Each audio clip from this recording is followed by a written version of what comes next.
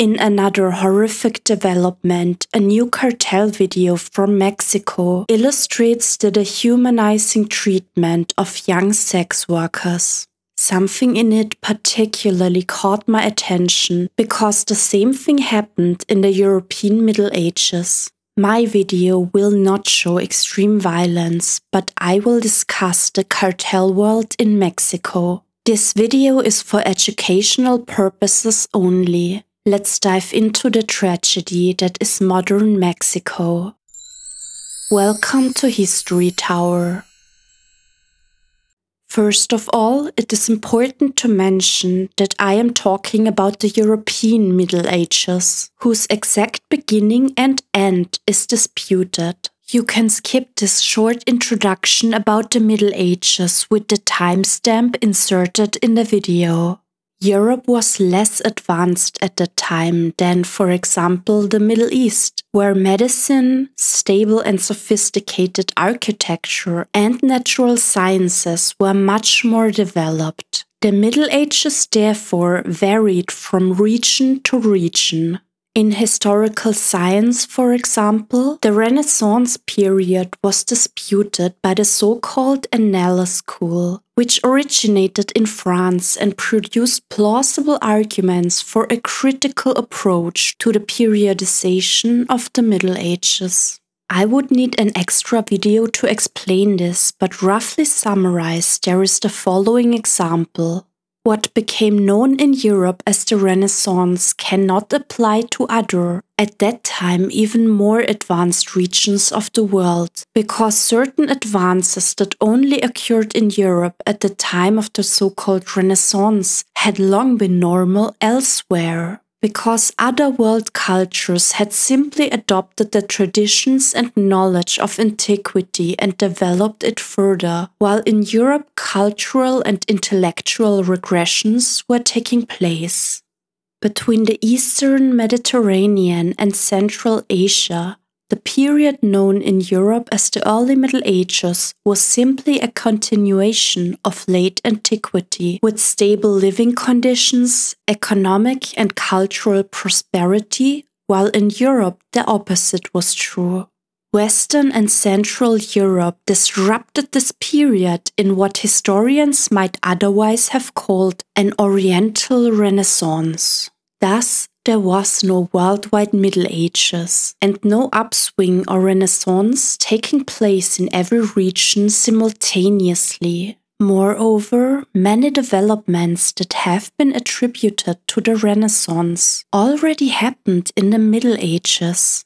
For example, the networking of countries by sea voyages and expeditions, the rise of universities and scholasticism, and technological advances in agriculture. Some historians reduce humanism to the Renaissance, whereas it can be traced back through the Middle Ages to antiquity. These are some of the many reasons why the French historian Jacques Goff does not see the Renaissance as an independent time period separate from the Middle Ages, and instead advocates for a so-called long Middle Ages that did not develop profoundly until the middle of the 18th century, so a new time period would begin there. According to Jacques Goff, there were several renaissances during the Middle Ages that were more or less formative, but nevertheless brought certain advances. According to this historian, the last Renaissance took place in the 15th and 16th century. When I speak of the Middle Ages in this video, I know that it is a simplified use of a term that is controversial for time periodization. For the internet, however, I use it anyway so that I can communicate with my audience. Because people have learned certain associations with the Middle Ages, otherwise I wouldn't be able to express myself in a comprehensible way. This brings me to today's topic. Every region of Mexico is occupied and controlled by violent groups called cartels. Each controlled area is called plaza. In June 2023, a cartel video was released from the city of Guanajuato. showing the medieval treatment of young sex workers. In the video, heavily armed sicarios, that means contract killers who are also used as soldiers for the respective cartel, stand in the background and surround a group of lightly clad girls or young women, kneeling in front of them in a semicircle. The letters CJNG on the sweater of the sicario in the middle show that he belongs to the cartel CJNG. CJNG stands for Cartel Jalisco Nueva Generación. Cartel videos are always propaganda messages from the cartel making the video in question. They often use them to intimidate their enemies or to get the population to cooperate with them, for example by accusing their captured enemies of crimes that hit the population hard, such as kidnappings, extortions, sexual violence, torture, and murders. The videos are later uploaded for the public. Anyway, on the left side of the video there is a speaker who reads out a message for the public. It simply states that they want to force all the sex workers in the plaza that they control to give a portion of their earnings to Cartel Jalisco every week. In exchange, all those who work in the sex business are provided with a yellow wristband by Cartel Jalisco, through which they are controlled, supposedly by GPS. The spokesman also says the usual, namely that this escort business is already being controlled by his cartel. All those who disobey the order would face execution. So the usual thing that is said in many other cartel videos.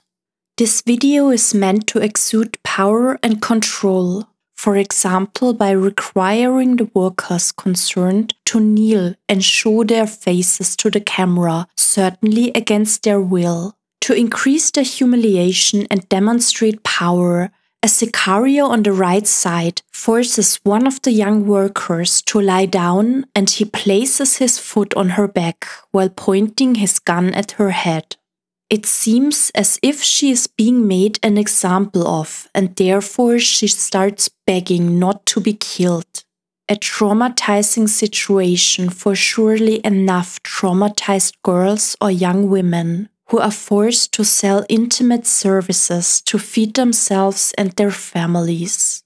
Most likely they come from poverty, live in fear, and experience pain and violence on a daily basis. Finally, the speaker waves off the cameraman and the video ends. Probably all the young workers were allowed to stay alive. At least that is the assumption of the Mexico-based cartel journalist with the YouTube channel Geschichte, who reported on this video. I'll put the link of his video and the journalistic article by Borderland Beat with the whole cartel video in the video description. Why does this cartel journalist assume this? His argument is that each worker was given a yellow wristband, which leads to the conclusion that the cartel intends to control them rather than kill them, otherwise the cartel would not have wasted the wristbands on them. In addition, I have the impression that the cartel did not want to make an example yet. Otherwise, the sicarios would have also shown the killing of at least one of the workers as a deterrent, which is common in cartel videos. The spokesperson also explained that this would be a warning. So the idea is to force all the people employed in this business to regularly hand over their earnings under threat of the death penalty, so that as much income as possible flows from this plaza to the cartel. Unfortunately, it cannot be confirmed with certainty that the workers shown are still alive. In the video, it is noticeable that the very young-looking sex workers are all wearing the aforementioned yellow bracelets, which were obviously forced on them by the cartel. This is consistent with the European Middle Ages, when sex workers had to wear yellow accessories as an identifying feature. The treatment of sex work at that time differed from region to region. Historically confirmed are various accessories such as yellow ribbons and yellow scarves attached to the upper arm, yellow dress hems, yellow headscarves, hats with yellow bows, yellow belts, and yellow capes. The Christian Church associated the color yellow with the goddess Venus. Therefore, this color was forced on sex workers. Jewish communities were also forced to wear yellow hats in some regions, just as they were forced by the right-wing extremist Nazis in the 20th century to wear the yellow Jewish star as an identifying feature. The colors of shame in the Middle Ages were red, green, and yellow, which again varied from time to time and from region to region. That is why there were also orders to wear red hats and red veils, or veils with a thick green line. This again shows that different rules could apply at any time and in any place, and that the Middle Ages cannot be simplified. Other colors could also have been used for marking. It was simply about marking the socially outlawed with colors that were as conspicuous as possible and negatively associated by the Christian Church. Interestingly, however, yellow clothing was also accepted by the nobility in some regions, as shown for example in this wall painting from Rapottenstein Castle in Lower Austria, where a noble couple is depicted wearing expensive clothing. Why did the nobility have a taste for depicting themselves in disreputable colors? At that time, it was expensive to dye clothes, because in order to dye a fabric yellow, people had to use saffron, which was a difficult to obtain and expensive spice that is still one of the luxury spices today. So only wealthy nobles could afford yellow as a clothing color. In 1536, there was a famous incident in England involving a yellow dress worn not only by a noblewoman, but by a queen. When her predecessor died, the English queen Anne Boleyn showed herself in a yellow dress, which caused an uproar at court because yellow was understood to be the color of joy.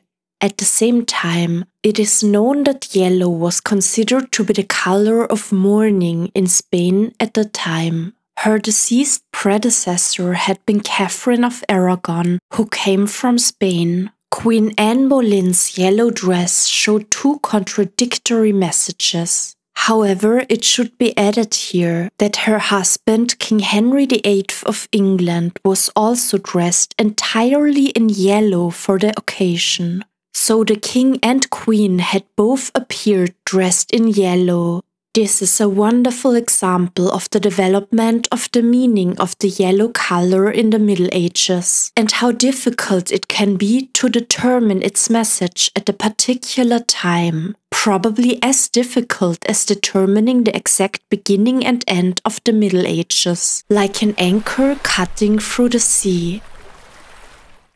Seeing the video and the yellow wristbands on the young workers made me feel violently nauseous, and I spontaneously decided to create this video before my scheduled videos, because the topic is so up to date and I feel it is important for the world to notice how much Mexico is suffering.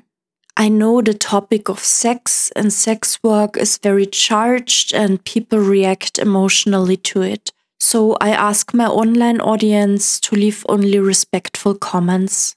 As I said, the other links are in the description. I want to end this video with a comment I found under Borderland Beat's article. Quote, "There are no happy hookers, just poor women with no other option. And anyone that has no sympathy for these poor, probably teenagers, is a horrible person. Would you think they would rather be in college or anywhere else rather than there? Of course, they are just poor people who are stuck, and it's sad."